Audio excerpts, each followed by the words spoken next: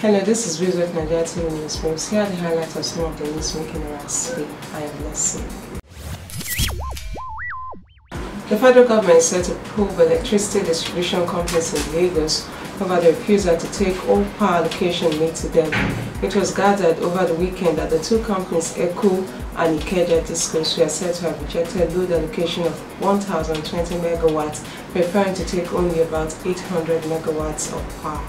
The Lagos Chamber of Commerce and Industry has called on the Central Bank of Nigeria to reverse its policy barring banks from lending to some business promoters that had obtained loans from banks and were unable to pay back.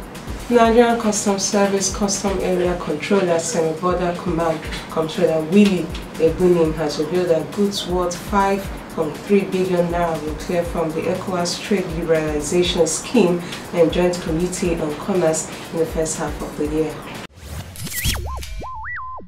The investment analyst at Meristem Securities Limited, an investment banking firm, has predicted an expansion in the chemical and paint sector, stressing that companies in the sector would benefit from the 7% growth expected in the economy this year. It has been reported that the Nigerian formal retail industry has recorded investment worth over 205.4 billion naira in the last 2 years. Investigations show that from buying and selling at open-air markets, Nigerians are increasingly patronizing convenience stores, supermarkets, and online shops. Ecobank Nigeria is planning on raising additional capital in order to boost Tier 1 capital. The subsidiary of Ecobank Transnational Incorporated recently raised $250 million in Tier 2 capital, thereby lifting its capital adequacy ratio to 16.5%.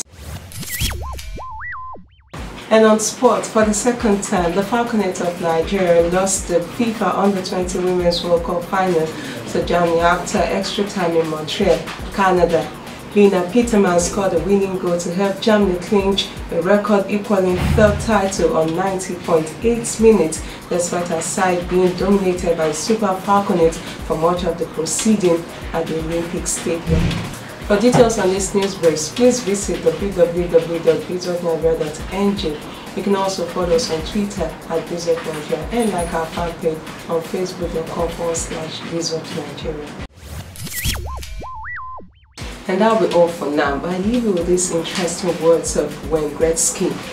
You miss 100% of the shots you never take.